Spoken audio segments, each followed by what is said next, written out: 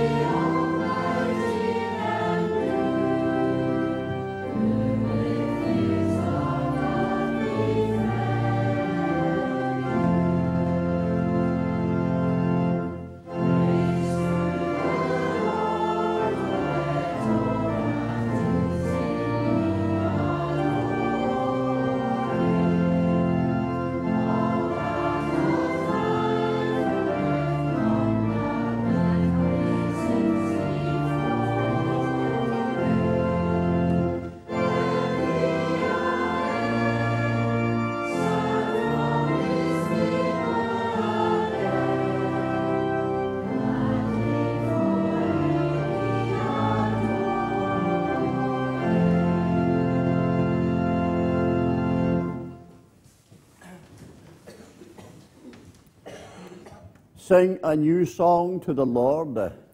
Sing to the Lord, all the world. Sing to the Lord and praise him. Proclaim every day the good news that he has saved us. Proclaim his glory to the nations, his mighty acts to the people. Let us pray. God our Father, praise be to you for your love shown to us in Jesus Christ our Lord. The love which restores and heals, which forever presents your people with new beginnings, new songs to sing, new opportunities for service. Praise be to you, Lord Jesus Christ, for your charge to Peter, who, though he denied you 3 times, was to be your pastor in the new believing community, restored and forgiven by you in the days after your resurrection. Praise be to you, Lord God, who in the power of your Holy Spirit creates, sustains, and renews the church, presenting through it to the world a new vision, new possibilities of healing the wounds of history, new avenues of peace to explore. Almighty God, we come to you in all our mixed up ways. We confess that often we come to sing old songs, to go over old words. Often we are conscious of a dullness of spirit, a hopelessness, an inability to keep up with a world which seems to move so fast. How can we sing a new song when our thoughts are in the past? How can we seize the opportunities for witnessing to your will when we continue to deny you in fear of what the world might say? And yet, Lord, we confess we do love you, or else we would not be here. We are conscious of our weakness and wish to be strengthened in our faith. We are confused by so much of life and long to find the answers. Lord, forgive us our unfaithfulness, our shallow grasp of your love for us. Let your risen glory shine in us with a new brightness, that we may care more deeply and speak of our faith more confidently. Give us grace to love what you command and to desire what you promise, that in all the changes and chances of the world, our hearts may reflect your lasting joy of the world through Jesus Christ our Lord, in whose words we now pray together, saying, Our Father, who art in heaven, hallowed be thy name. Thy kingdom come, thy will be done on earth as it is in heaven. Give us this day our daily bread, and forgive us our debts as we forgive our debtors. Lead us not into temptation, but deliver us from evil. For thine is the kingdom, and the power, and the glory forever. Amen. Boys and girls, I wonder if any of you are frightened of spiders. Anybody here frightened of spiders? No? Not really?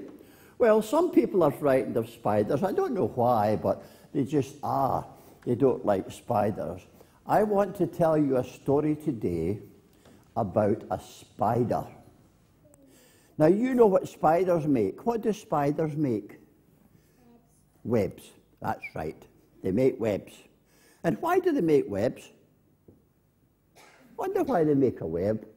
There must be a reason.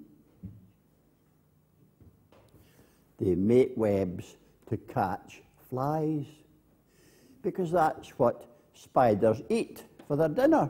They eat flies. This story comes from Denmark, which is a country a long way away from our country, across the North Sea on the east of Scotland. And this story comes from Denmark. They say that once upon a time there was a spider, and he lived in a barn on a farm. And one day he was standing on a beam high up in the barn, And he thought, I'm going to make a web because I'm hungry. So he started to spin a thread. That's something that spiders can do. They can spin a thread. And he started to spin a thread, and he fixed it to the beam, and then he jumped off. He knew it was safe to do that because he knew that the thread he had made, which was fixed to the beam, would keep him safe, and he was swinging like that on the thread. And he knew the beam was strong, so he wouldn't fall. And he let more of the thread out, right down to the center of the web.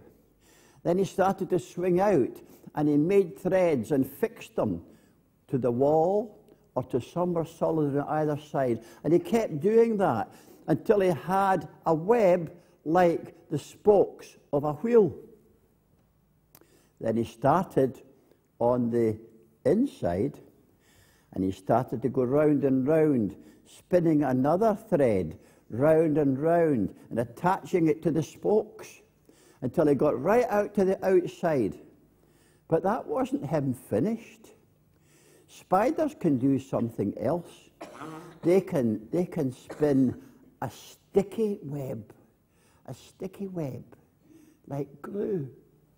And he started to work round the spokes of his web with this sticky web, right round and round and round until he got right into the center. And then he went away and sat up on the beam and thought, that's good. I'll sit here and wait until some flies are caught in my sticky web. And sure enough, it worked. Lots of flies came and got stuck in his web. And he had his dinner. And he became a very fat spider. And very, very content and very happy. And one day, while he was walking about his web, he looked up. And he saw the thread, the first thread that he had spun, that went up to the beam. And he thought, why did I ever do that? That was a silly thing. That doesn't catch flies.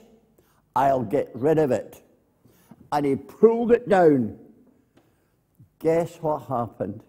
As soon as he pulled that thread away, the whole web collapsed, and he had no web. Wasn't that a silly spider to take away the thing that was very important? God tells us in the Bible that he has given us a thread like that to him, and we call that prayer. When we say our prayers, we're speaking to God. Up that thread, speaking to God. So we should never get rid of that. I know a lot of people today who don't pray. They say it's silly to pray because there's no God. But they are wrong. There is a God. And God has provided this way for us to pray. Do you say your prayers? Sometimes? Sometimes? Never?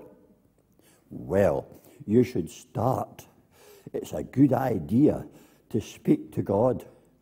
Just talk to God in the way you would talk to your brother or your sister or your friend, because that's how God likes. He likes us to keep in contact with him because he can help to make us strong and he can help to make us do the right things. So don't ever break that important connection between you and God, which is prayer.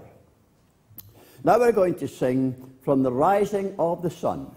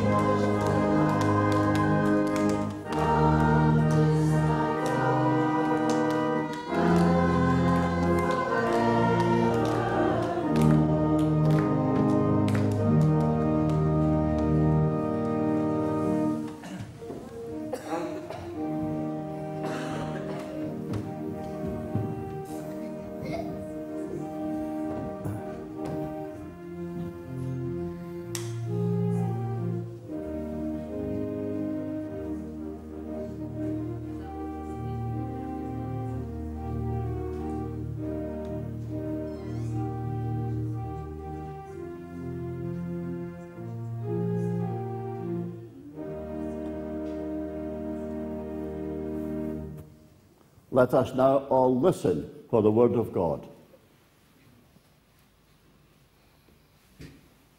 Our first reading is from Psalm 25, verses 1 to 10.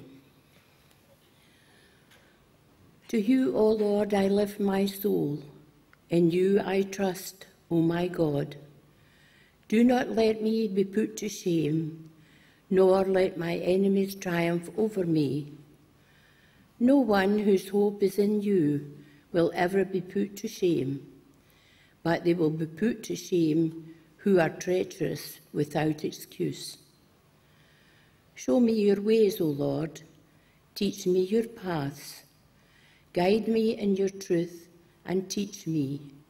For you are God my Saviour, and my hope is in you all day long. Remember, O Lord, your great mercy and love, for they are from of old. Remember not the sins of my youth and my rebellious ways. According to your love, remember me, for you are good, O Lord. Good and upright is the Lord, therefore he instructs sinners in his ways. He guides the humble in what is right, and teaches them his way. All the ways of the Lord are loving and faithful for those who keep the demands of his covenant. The second reading is Matthew chapter 4.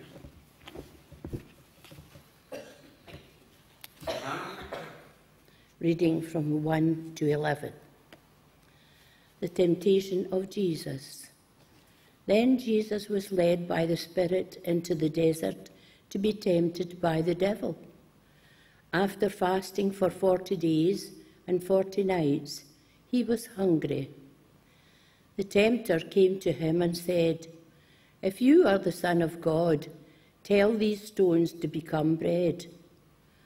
Jesus answered, "It is written, man does not live on bread alone, but on every word that comes from the mouth of God." Then the devil took him to the holy city and had him stand in the highest point of the temple.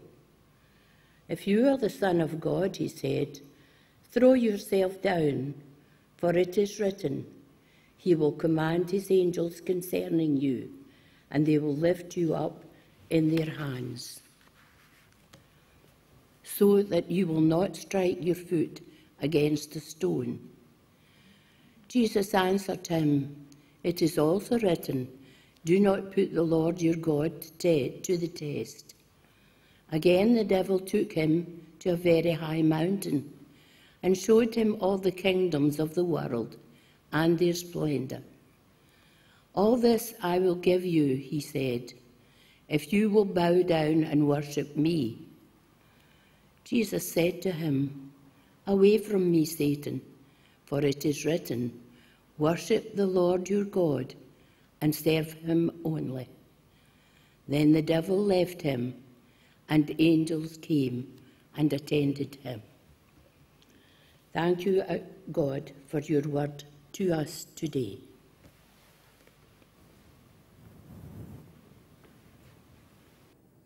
We now sing the hymn, "Lord, thy word abideth."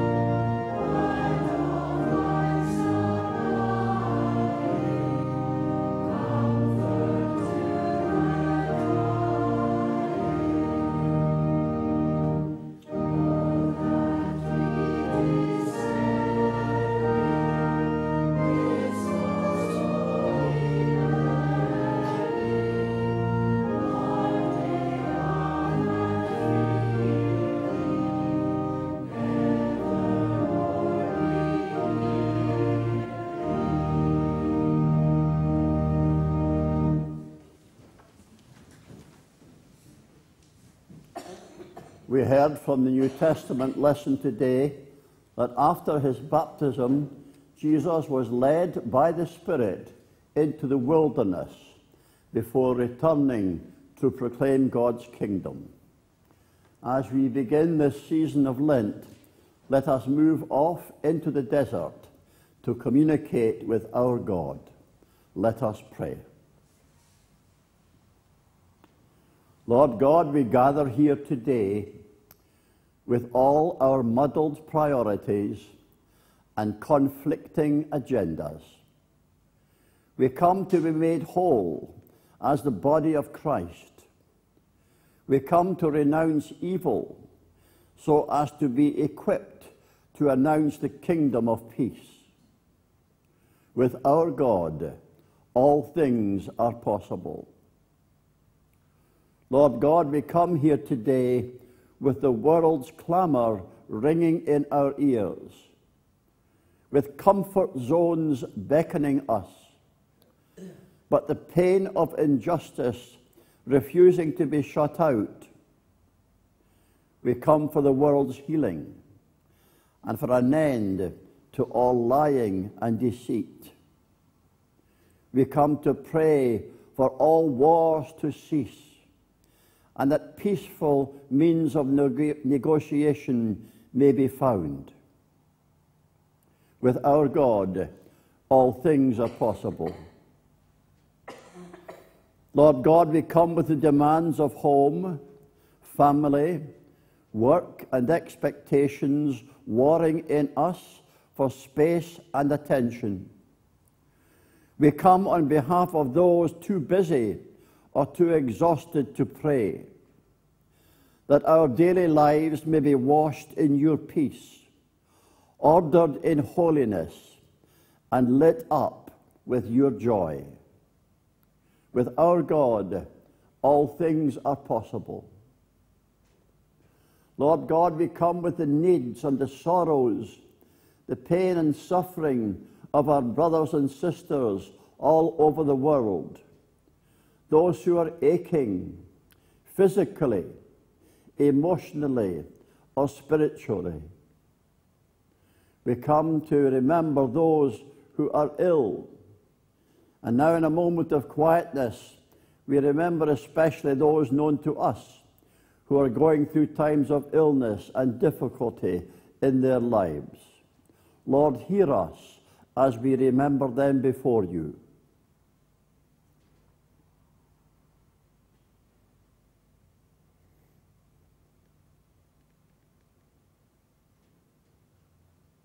With our God, all things are possible.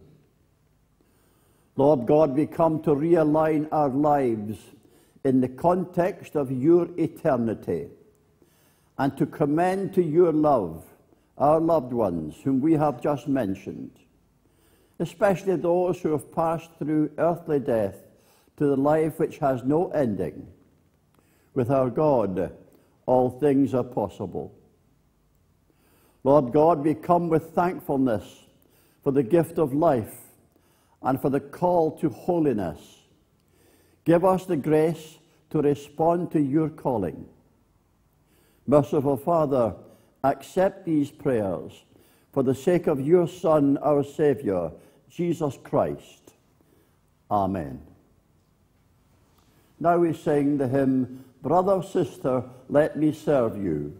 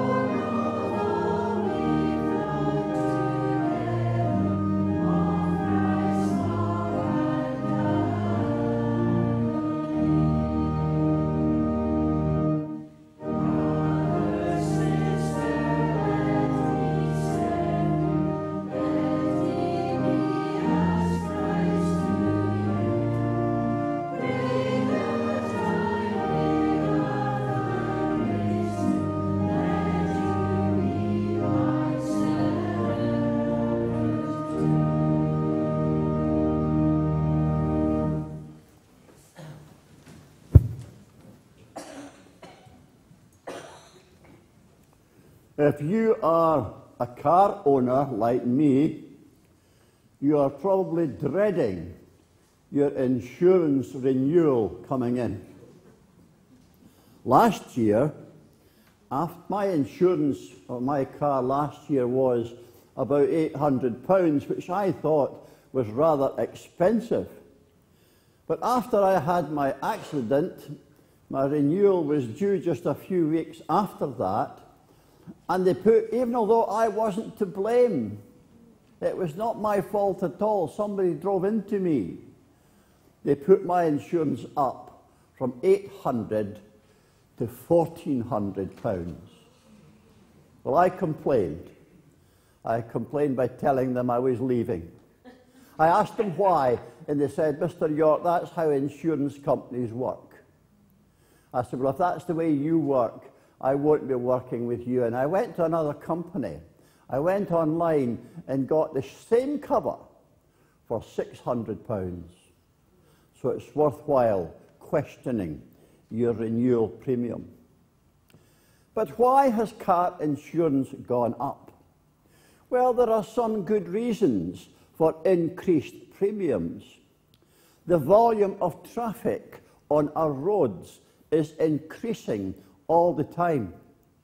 So with more cars on the road, there are obviously going to be more accidents. Also, vehicles nowadays are becoming much more powerful. A Ford Fiesta today has probably got just as good acceleration as the Mini Cooper had in the 1960s. And that was considered then to be a very fast little car, the Mini Cooper and the Mini Cooper S. So with increased power, that means that speed is increasing in many cases. And so the likelihood of an accident increases with speed. You see, power can be a very dangerous thing in a car to a driver who isn't able to use it wisely and to contain it. Power can be a very dangerous thing in human experience too. Lord Acton, a famous 19th century Liberal MP, historian and moralist, is quoted as having said, "All power corrupts." But that is not what he said. He said, power tends to corrupt. Absolute power corrupts absolutely. Surely no one can deny that power is an important factor in the world today. We speak of power politics, and we know the influence that belongs to large countries and big corporations who use their power sometimes against others. There are other sorts of power too. The power of money has great influence because it can buy the things we want or indeed persuade other people. The power of leadership gives great opportunities to influence those whom we lead, whether it be in business, in politics, or in clubs and societies. The power of communication in teaching or lecturing or journalism is very great. And every one of us has power of some sort or another, whether it be amongst friends or as parents or as grandparents. If all that is true, then we surely need to be careful of the way in which we use whatever power we had or have. If Lord Acton's statement is also true, we have to be careful of the temptations which power presents. It's interesting to note in the New Testament that the temptation narrative in the Gospels comes immediately after the baptism of Jesus. Remember how at his baptism he heard again the voice of God saying, "This is my own dear Son, with whom I am pleased." Jesus knew then that he had power. As soon as he realized he had power, he was tempted to use it for his own benefit. Each of Jesus' temptations is to do with the possible misuse of power.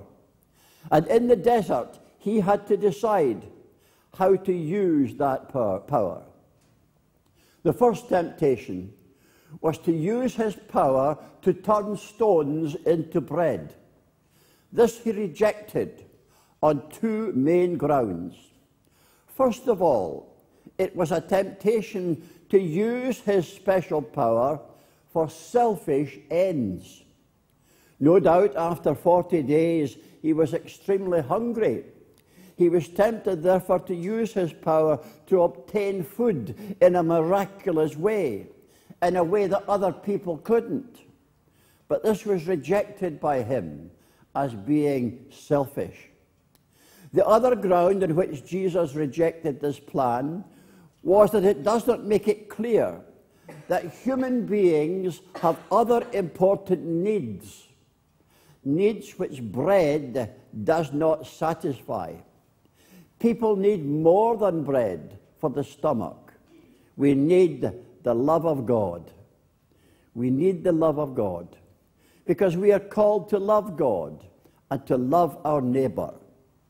The motivation of the Christian to social concern is different from that of the humanist. For the Christian, it's love of God that leads us to our concern for those in need. The church is not just a dispenser of charity. The worship of God and action to help the needy go hand in hand.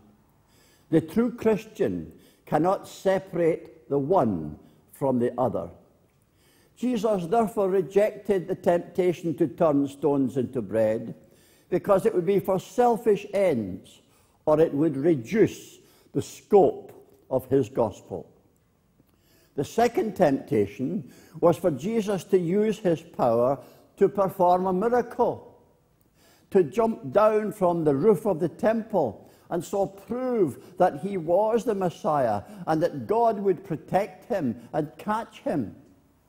It would have been a quick and easy way to get popular approval without the need for patient and painstaking preparation.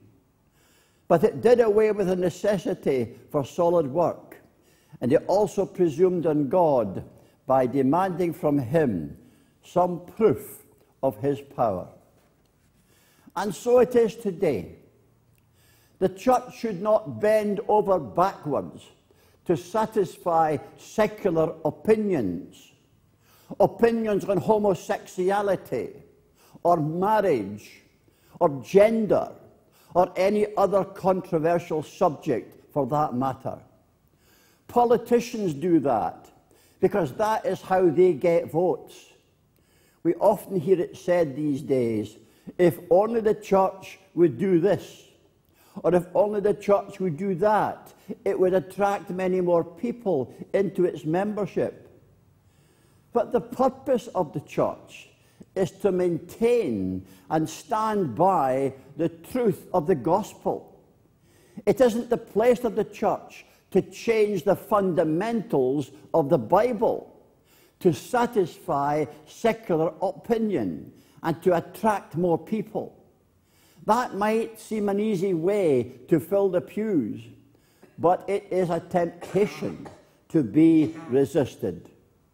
We need to study carefully and prayerfully what we believe the Bible is telling us of God's will for his people. And then we need to stand up for and live by these principles, because we believe that Jesus did that. And Jesus said that people are important and they cannot live by bread alone.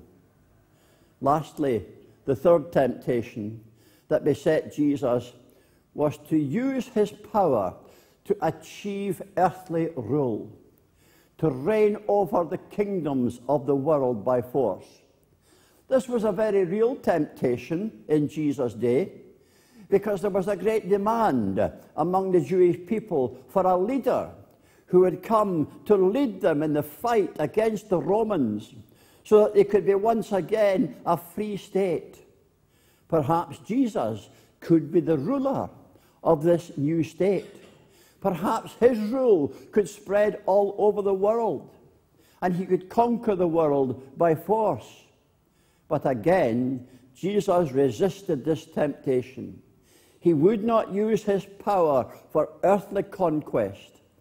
For this, there seems to be two main reasons. In the first place, that kind of rule is external. It does not have real and lasting effect in the hearts of people.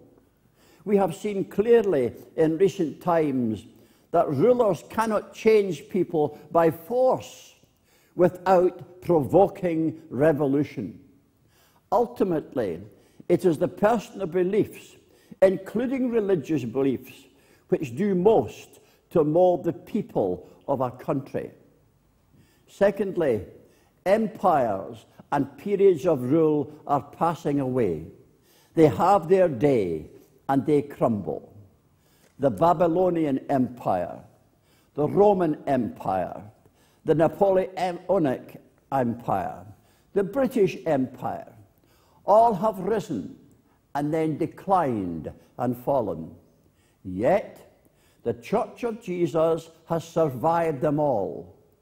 There is a lot of truth in the words of the hymn, "Crowns and thrones may perish, kingdoms rise and wane, but the Church of Jesus, constant, will remain." By trusting the power of the Bible and by founding the church, Jesus was able to make his message more lasting and more enduring. There is a lesson, therefore, for all those holding power in our churches today. While they may speak out on specific cases, they ought not to identify the church with any political party. Because when the church has done so in the past, as in its adherence to the divine right of kings, any fall of a particular form of government has tended to bring the church down with it. Again, the church should survey and judge all nations and all political views in the light of the Bible. The temptations of Jesus to misuse his power were certainly severe, and they constitute a searching summary of the kind of temptations that we may have to meet today in our own personal use of power.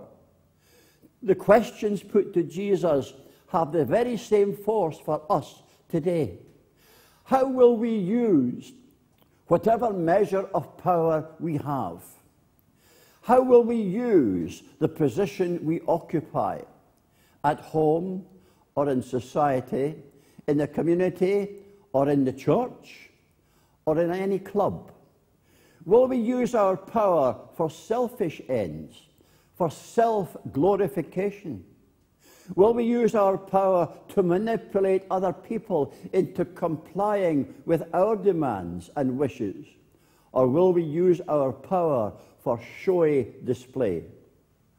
Or will we have sufficient knowledge of the Bible and God's will to be able to resist these temptations as Jesus did? Power tends to corrupt. But if we can exercise our powers humbly, aware of the temptations which may come to us and of the way Jesus himself resisted them, then we may be able in our turn, by God's grace, to survive these tests. Thanks be to God for his word to us today, and to his name be glory and praise. Amen. Your offering will now be received.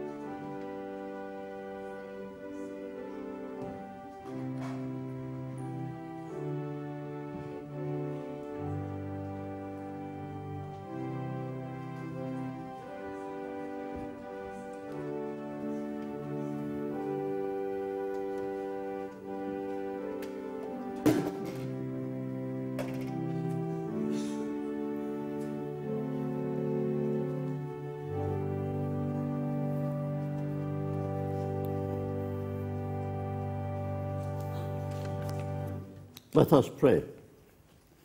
Almighty God, our loving Heavenly Father, on this first Sunday in Lent, we thank you for the opportunities which this period brings to us. The opportunity to reflect quietly upon the courage of our Lord as he prepared himself to go to Jerusalem, where pain and suffering and derision awaited him. For the opportunity to reflect upon his total commitment to your will. For the opportunity given to us to reflect upon how near, or indeed how far we are from him in our commitment to you and in our love for other people. So, Lord, we present these offerings today with thanks, praying that you will accept and bless them, that they may be used to spread the good news of Jesus further afield. In his name we offer this, our prayer. Amen. We now turn to sing our last hymn, which is Yield Not to Temptation.